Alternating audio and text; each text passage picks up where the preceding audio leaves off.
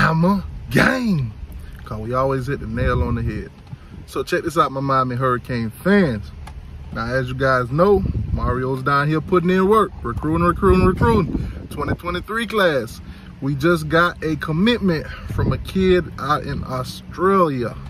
You know, what they call it, Australia? Don't they call it like the outback, the land, something? Y'all let me know. But anyways, guys, kid go by the name of Frankie Tinilau. I got that correct. I got that last name correct and everything, because he was on the Twitter space with Coach John Drummond. Shout out to Coach John Drummond. I did go in there and I did ask him how to pronounce his last name, and he said it, and I repeated it 100 times before I came and make this video. So for those of y'all that, you know, like to come on here and say, T2Y, get these names right, get these last names right, got you, I got you. But anyways, man, another offensive lineman. The trenches, we build in the trenches.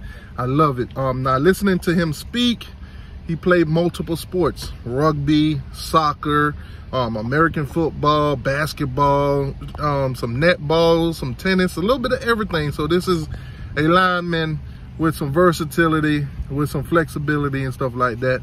It's great to see that we have that international pool when it comes to the University of Miami. So congratulations to Frankie for coming to the University of Miami. Welcome on board. Make sure you guys go and follow him on Twitter. Go hit up his Instagram and so forth.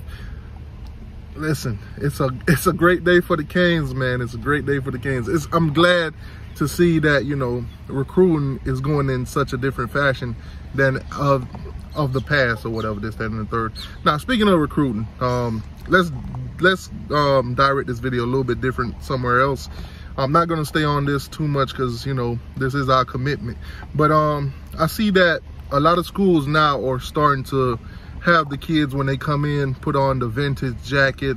Yes, Florida State, Florida Gators, Tennessee, USC, they're wearing the starter jacket. Now, they're pretending, the Gators are pretending like they started this trend.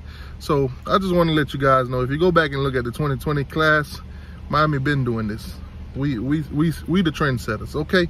So little brother and little sister, follow behind, and y'all can fight over what we started. That's tough.